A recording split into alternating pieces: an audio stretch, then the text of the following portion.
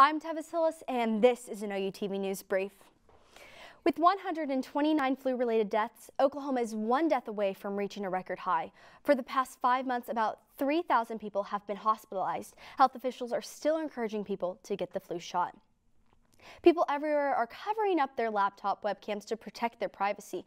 Around campus, you'll most likely to be able to spot at least a few webcams being covered up by either tape or a sticker. After dealing with multiple privacy issues, the OU IT department encourages all students to cover their webcams, shut their laptops down when not in use, and keep all softwares up to date. OU is still investigating the 2 reports filed last week concerning the sexual assault at Couch Center.